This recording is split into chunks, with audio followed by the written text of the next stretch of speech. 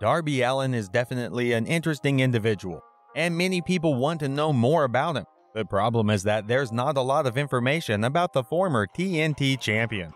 But we did some serious digging and found some awesome facts. So let's dive straight into number 10. His tattoos say a lot about him. Tattoos are commonly seen in the pro wrestling business today, and many people use them for expressing themselves. The same goes for Darby, as almost everything on his skin has a special meaning. For example, the letters on his fingers spell drug-free, and this is exactly how Allin lives his life, straight edge. What led to his decision was seeing a lot of his friends letting alcohol and drugs destroy their dreams. Another tattoo of his says, "Nothing's over till you're underground," which represents his unwillingness to give up no matter how high the odds are stacked against him.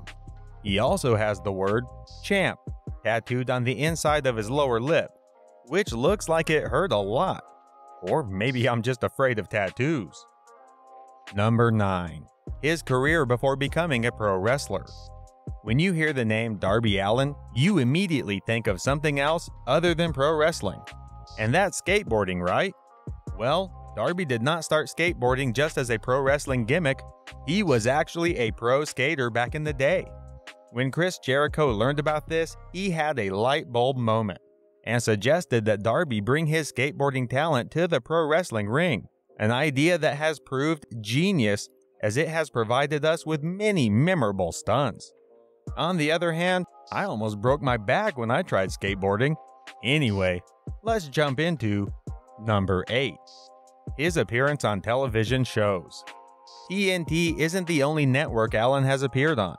He has made a few other TV appearances, including one on MTV's Ridiculousness and TLC's Sex Sent Me to the ER, a show that features some really strange things, and I mean really strange. Allin later confessed that his story featured on the show was not real, but completely fabricated, and that he did it all for the money. If anyone has seen this particular episode, comment below your thoughts on it. I'm really curious. Number 7. His rare Being the Elite appearances. BTE is a great opportunity for AEW stars to connect with the fans even more, and it definitely has done wonders for many people, especially those who don't get much TV time. So, everyone should grab the chance to appear constantly on BTE, right? Well, not everyone. It's better for some wrestlers to keep their appearances to a minimum, so that they maintain their mystique.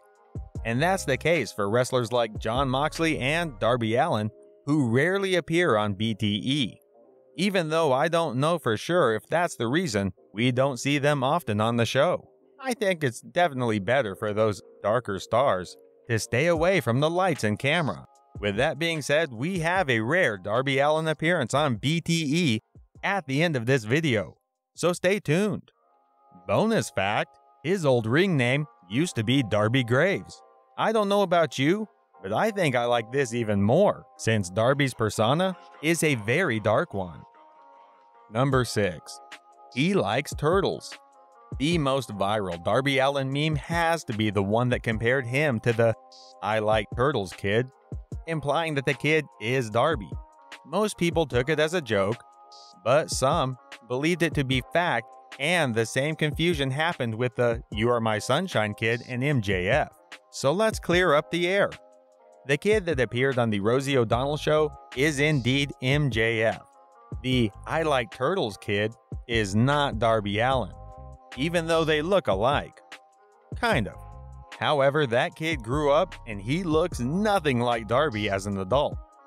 Number 5. He was a married man.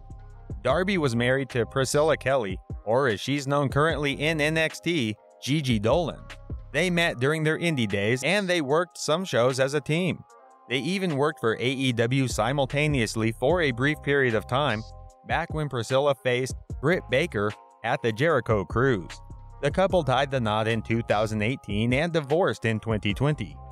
I don't want to get into too much gossip here, but they seemed like a perfect fit, from an outsider's point of view at least. They seemed to be on good terms, as Gigi celebrated her ex-husband's TNT title win with an Instagram post back in the day. Number 4. He's praised by big names. Many fans have compared Darby to Jeff Hardy, and they're not the only ones.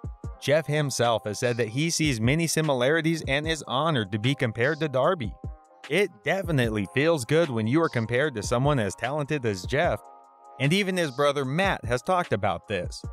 Not the exact same way though. That's true. Yeah, a lot of people have told me Darby Allin reminds him of my brother. I heard that. And I get that. But that little son of a bitch, he's trying to embarrass you. He better watch his step. He should. Or I'll take his TNT Championship from him. I mean, hey, it would look pretty on that way. So I'm just saying. Look at Number 3. He was homeless. If you think that Darby's look and in-ring style are extreme, wait until you hear about his real-life situation. In an interview with Chris Van Vliet, Darby revealed that he used to be homeless and cook raw shrimp with a hairdryer. Allin is a very unconventional dude, and he told Chris that he would rather be homeless than work a 9-to-5 job. I mean, I'm kinda pursuing my dreams too with the YouTube channel and all, but Darby took it to a whole other level. Honestly, big respect for Darby, who sacrificed almost everything in order to pursue his passion. Bonus story from the same interview, Darby described how cool it felt to be in the position he is now, while remembering that a few years back, they, Priscilla and Darby, didn't have the money to even repair Priscilla's glasses. Number 2. NFL. A lot of professional wrestlers used to be NFL players before making the transition, such as Brock Lesnar and Goldberg. And even though Allin wasn't one of them, he has some ties to the organization, as his grandpa was an NFL player. Before we jump into number 1, remember that there's a bonus BTE scene at the end of this video, so watch until the very end. Number 1. He was involved in a bad car wreck. When he was just 5 years old, Darby was involved in a horrific car accident that took his uncle's life.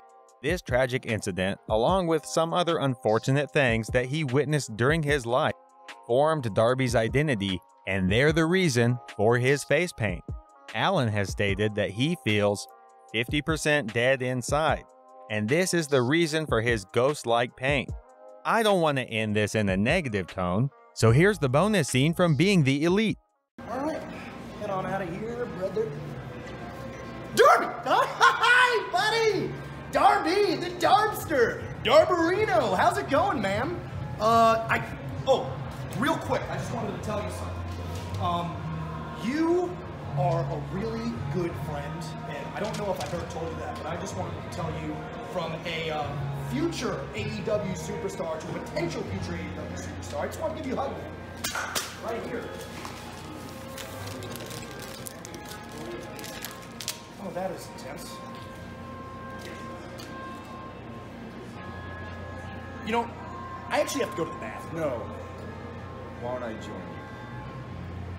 I insist. I insist. It's gonna just smell real bad, Darby, so it was great seeing you, buddy.